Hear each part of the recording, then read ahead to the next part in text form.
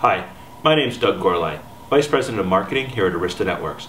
I'm joined today by Jeff Hirschman, Vice President of Hardware Engineering and Manufacturing, to talk to us about a new member of the Arista family.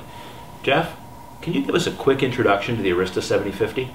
The 7050 is a new member of our switch family. It's based on the Broadcom Trident Plus chipset, and it implements 48 SFP plus 4 QSFP ports for a total of 64 ports. So it's 64 ports of 10 gig, switched, routed, and with access control lists. All the way through. Wow, that's a lot of density. Yeah, it's a nice box. So Jeff, over the last few months, I've seen several companies release 48 port 10 gig with 4 QSFP uplinks, also based on the Broadcom Trident chipset. What is it that makes the 7050 unique then? Well, what we see our competitors coming out with are switches based on the Trident chipset. And while that's a good chip, just a few months later, Broadcom's coming out with Trident Plus, which doubles the size of most of the interesting tables. And so while I can see how if I was shipping only 24 port switches, or if I had switches that had 3 microseconds or more of latency, I would be very compelled to get a Trident-based product out as quickly as possible. We felt that if we came out with a Trident-based product, it would just be a few months later when we'd have to come out with Trident Plus, and it's just a better product. We've been shipping products with 48 ports for over 2 years now, and in fact, our current 7100 line actually has better latency characteristics than this box does. So there's no reason for us to rush Trident out when we see Trident Plus as just being a superior product. So to summarize, we're in a really fortunate situation because Arista's been shipping 48 port 10 gig density products for over 2 years to the market. And that afforded us the opportunity to look at the breadth of chipsets coming available and identify which ones made the best sense for our customers. And then in this case, we selected the Broadcom Trident Plus chipset, which increases the density of host routes and routing table overall in the system, meaning a more scalable switch at the same price points and densities as some of our competition's already been shipping.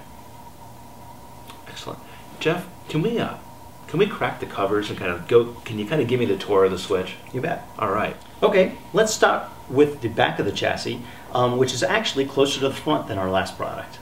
We used to have 21-inch deep box, and we've actually reduced that to 16 inches, and we feel like that's going to fit a lot better into a lot of data centers that are a little more space constrained. We've also completely redesigned our cooling system. We've gone from 5 fan modules down to 4, and that fan module is completely redesigned, and it's much smaller, and in fact is now only a single fan, where our last fan modules used to be dual counter-rotating fans. So you've gone from 10 fans down to 4. Does this help reliability and power draw? Absolutely. So, fans are obviously one of the components that are most likely to fail, and having fewer fans means fewer failures. We've engineered this box so that we've still got plenty of airflow with these 4 fans. We've also done something that I think is really nice, and that is we've color-coded the handles. And these particular handles you can see are blue.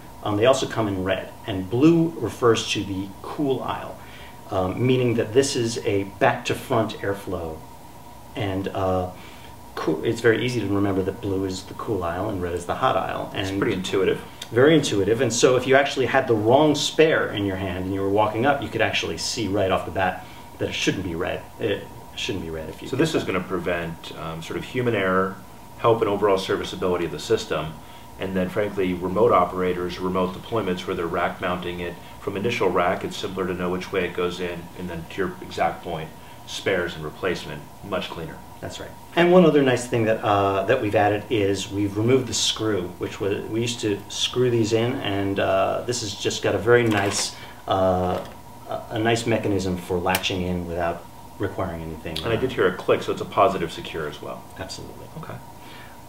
We've also we've gone to a different power supply. We've got a very high efficiency, 90+% AC supply, and in the same form factor, later this year we'll be shipping a DC version of this. So this new chassis is AC and DC, N+1 fans, front to rear or rear to front cooling.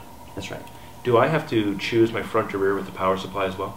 You do. That's one thing that's different from our last product, and that is the power supplies are a little more involved with the cooling solution. And for that reason, we're going to sell front to back and back to front airflow power supplies. Excellent. So moving from the back to the front, we have our CPU subsystem, which is all new in this family of products. We've got a dual-core 1.5 gigahertz AMD processor in their newest architecture, so it's got a very efficient pipeline. And we've bumped the memory up from 2 gigabytes to 4 gigabytes. Now, Jeff, that seems like a lot of CPU, a dual-core 1.5 gigahertz and 4 gigs of DRAM. Isn't that overkill for a switch? I mean, I've seen a lot of products in the past designed with the bare minimum memory and bare minimum CPUs, 600 megahertz power PCs. Yeah, well, there's two good reasons for us to really have a really powerful CPU, and the first is that sometimes you actually really need it. There are times where things just spike up, and especially in the world of virtualization, where you have vMotion and things like that, your network can change pretty quickly, and you want your switch to react quickly. Sometimes you see a giant number of IGMP joins, and you just need that CPU, and you see that CPU utilization spike up. And we know that this CPU's got plenty of horsepower for that. Okay. In addition, when you sell an extensible operating system, it's only fair to actually leave some CPU cycles for your customers. That's a fair point. So, we endeavor to utilize one of those CPUs and try to leave one of those CPUs for the customer's applications whenever we can. So under average load, what type of CPU utilization would the EOS operating system use? Well, we're typically seeing around 10% utilization. There's plenty of headroom on the CPU. Now, is it a fair assertion then that the other reason you would use or take advantage of a stronger CPU and a larger amount of memory is it would play a pretty significant benefit in product life cycle too, wouldn't it? Absolutely. When every time you've got a new a new software release, the software team's always using just a few more resources and always more memory, and so it's nice to have that extra couple of gigabytes. So it creates a lot of headroom for much longer product life cycles than almost any other product I've seen out there. That's right. Okay. Well, what else is unique to the CPU complex? Well, one of the things that we added on was a SSD drive. So a solid state hard drive for our customers to use pretty much however they want. We don't necessarily have specific applications, but we can think of a number of things for them to be able to record all their logs forever, and be able to dump packets there or whatever else they want to do. Again, we have an extensible operating system.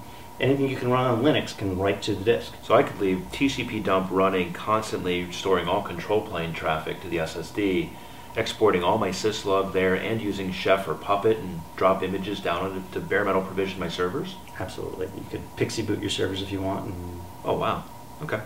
And how much storage is there? We're starting off with a 50 gig SSD hard drive. Is this the same type of SSD that I would have in, say, my MacBook Air? It's actually a higher reliability version than they typically sell in commercial applications. So it's more of an industrial grade? That's right. Better read-write cycle type thing? Exactly. Okay. So Jeff, what can you tell me about this front section of the switch and this giant heatsink here? Well, this front section is what we call the switch card for obvious reasons, and under that giant heatsink is the Trident Plus chip that we've been talking about. One thing that you won't see on this switch card that we expect most of our competitors to have is a strip of physical layer chips that sit in between the Trident Plus chip and the connectors. So I did notice that you're missing somewhere between 12 and 48 surface-mounted components in here I'm kind of used to seeing. That's exactly right. So we found that after working closely with Broadcom and analyzing the signal integrity, that we could actually drive the front panel ports directly from the Trident Plus chip and take the PHYs out of the equation.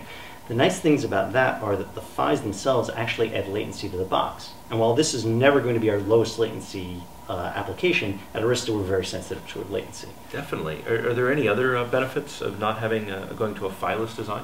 Definitely. PHYs are a huge source of, they're a huge sink of power. They actually pull a large percentage of a typical switch's power. And there's just a lot of components associated with all these PHYs.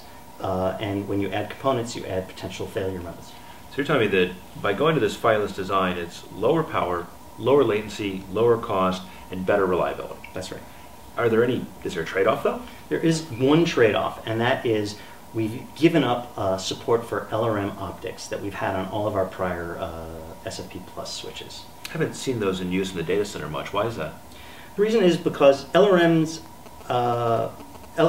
is really designed to help support legacy fiber, old OM1 and OM2 fibers that are typically already already routed in a building. Data centers tend to pull new fiber, and especially when they're moving to 10 gig. And we found that very, very few data centers are actually using LRM optics right now. So the use case for LRM has been connecting wiring closets and remote buildings and such in a campus, where if you're running OM3 2000 megahertz fiber, we can support SRL, LR, SR, and all the other variants. Exactly. Oh, excellent. Exactly. In addition, we can support the full 5 meters of passive copper cables. For low power, low cost, and low latency option. Exactly. Let's move forward to this front section. What can you tell me about what we've done up here? Well, we've got our 48 SFP Plus connectors, and again, our current customers will be very familiar with that and the selection of different media options that SFP offers that you were describing earlier. In addition, we've added these 4 QSFPs, and the QSFPs can be configured either as 40 gig ports or as each one can be configured as 4 10 gig ports. And we can support those either with passive copper similar to the SFP solution, or if we plug in optical transceivers, we can use them either as 40 gig links, or we can use optical splitter cables, octopus cables, and break those out into standard LC connectors that, again, we can very easily plug into an SFP. So this gives us a full 64 10 gig ports if you want to configure it that way. So these 48 SFP pluses give me 1 gig and 10 gig. These QSFPs give me 10 gig or 40 gig. So I can get 40 ports of 1 gig, 10 gig here, and either 16 ports of 10 or 4 ports of 40. That's right. And every port can be switched or routed and have wire speed access control list and multicast and all that forwarding goodness. Absolutely. Now, one thing I've noticed is kind of unique. It seems like there's a pretty distinct separation between what goes in the front and what goes in the back. Can you kind of tell me about that? Sure. Well, in the front, we've put all of the ports where data comes in and out of the box. And in the back, we've put all the different components where we expect possible serviceability. So if you would need to replace the fan, you can replace that fan without worrying about nudging a cable or impacting your traffic.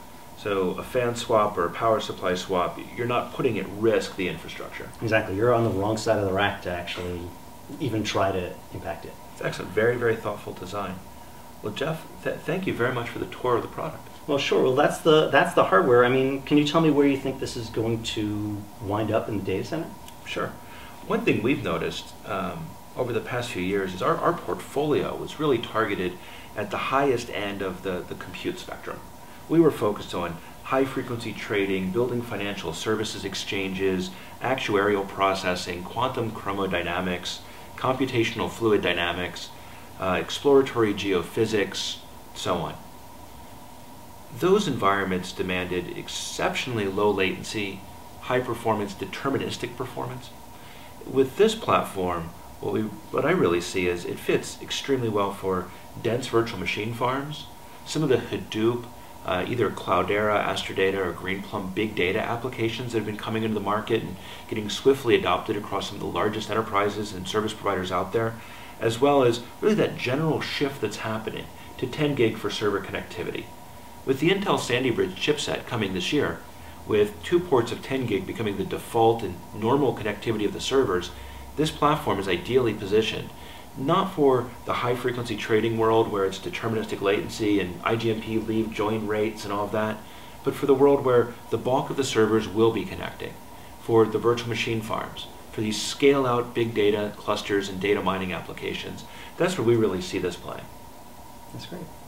All right. Well, Jeff, I'd like to thank you for your time today and giving this really one of the most in-depth tours of a hardware platform I've ever seen. And to the audience, thank you for joining us and spending some time to learn about the Arista 7050 series.